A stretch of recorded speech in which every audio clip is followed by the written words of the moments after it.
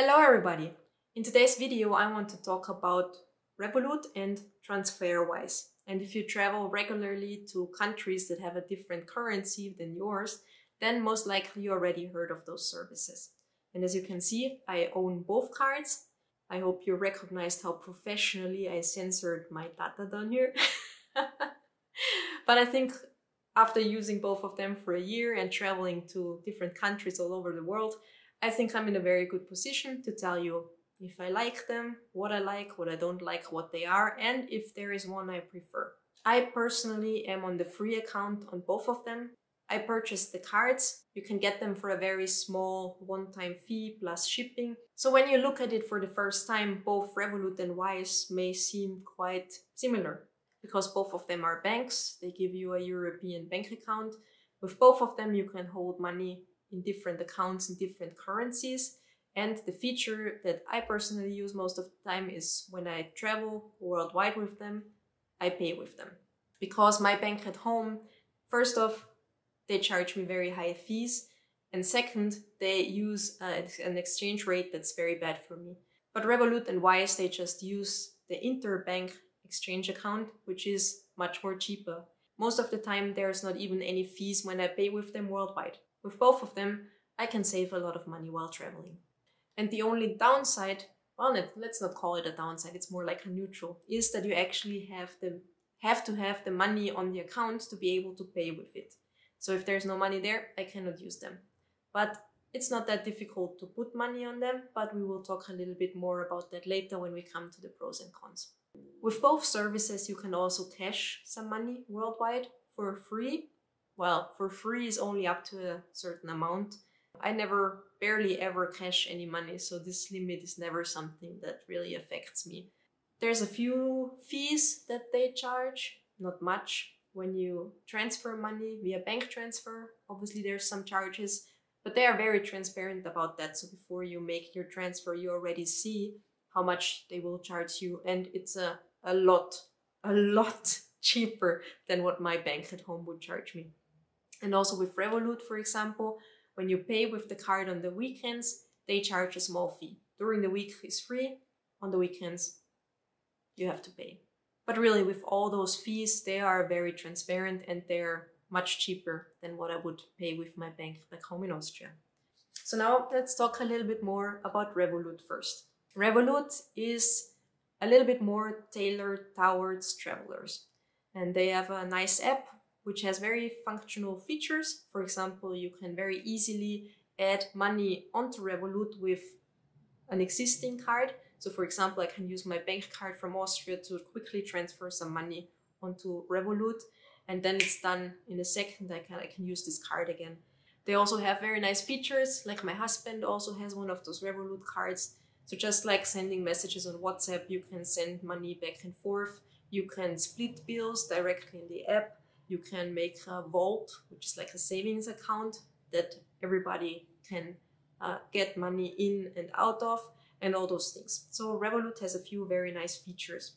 And also when you go into the paid accounts, they have some extras, like you can have travel insurance with them, you can have airport launch passes, and all those kinds of things. And another thing I really like about Revolut is that they give you virtual cards. So whenever I want to buy something online and it's a little bit a dodgy place, or a hotel insists that I have to give them my credit card details over the phone, which I usually would never do, I can just make a virtual card. I make it for the use of one time. I use it. When it's done, it's done. So nobody can access my data, nobody can access my things. What does not excite me that much about Revolut is that I have to pay fees for paying with it on the weekend. Again, it's not that high as I would usually pay with my card, but nonetheless, they are still there. Also, the app with all their extra things like crypto and all those things can get a little bit cluttered. So it's sometimes difficult to see what's really happening. We also ran into a problem here in Brazil. It seems like they don't work with one provider. So every time we try to use the card with their machines, it just does not work. And also Uber Brazil over the app always refuses these cards. So at first it goes through, then it gets rejected. I don't know. So I just started using this card with Apple Pay and pay in Uber with Apple Pay, and then it goes through. it does not work everywhere. So I would say it probably 1 out of 25 payments does not work. And another thing that Revolut cannot do is, for example, wire some money to Brazil. So we are here right now. When we go to a hotel, many times they ask for a prepayment, and usually I would just wire it and to save cost. Yeah, but Revolut does not wire to Brazil, which is a little bit annoying, which brings me to Wise. With them, it's no problem. So whenever I need to wire some money to Brazil, I just use their thing, which is basically for me the big benefit of having this Wise card as well. They don't have that many features for travelers. It's just, this is actually more like an international business account where you can hold different currencies, and also the app is much more structured like a regular banking app. But one of the downsides is that it's not that easy to put money on this card. Usually you just have to wire it there. It's not like with this 2-click thing from another card that we have on Revolut. So it's a little bit more complicated. And also all those features that we use a lot to send money between my husband and me back and forth and split bills is not available on cards like this. So do I have a favorite between those two? Actually, my answer may be no. Because to be honest, both of them have their strengths, and I am on the free account on both of them, so it really does not hurt me to have both of them. And I use each of them according to their strengths. So as you may have already guessed, my Revolut card I use for day in, day out, all the payments on the go, restaurants, hotels, groceries, all those things I pay with this card. Also the money I share with my husband, we send back and forth, all the shared bills goes on this one. And this one, the Wise card, I mainly use to make international transfers. So both of them, in my opinion, are extremely useful. I wish there was one card that would combine all the pros into one service, but to be honest, since both of them are free services, it's complaining on a very high level.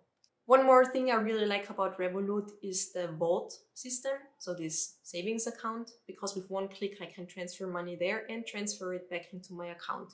And for me, this is another layer of security, because I just keep a minimum amount of money available on the card when I'm paying, when I'm out and about. So just in case something bad happens and something hijacks my card, there's nothing there for them to spend.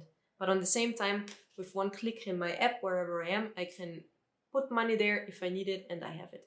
And another benefit of having both of them for some people could be that obviously the limit for free cash is doubled, because you get, I don't know, 400 here, 400 there. So it's double the amount of money per month, if that is something that you need. So even though both of them have their downsides and they don't work 100% reliably all the time, I'm very happy to have them both. I really take them with me on every single trip. But would I travel with them as my only cards? No, definitely not.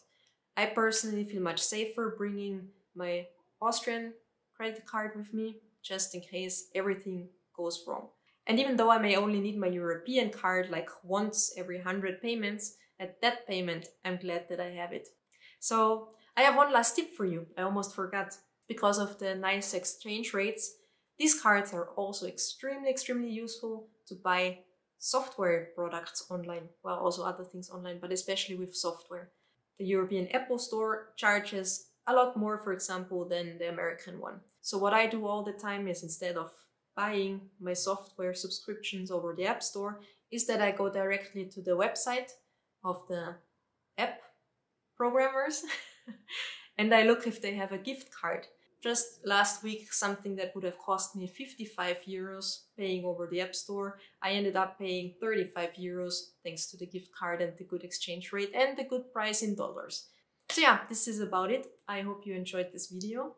If you have any tips for me, please let me know. If you want to know more about minimalist traveling and my trips and everything, I will link the playlist right here. And other than that, thanks for watching and I'll see you in the next video. Bye!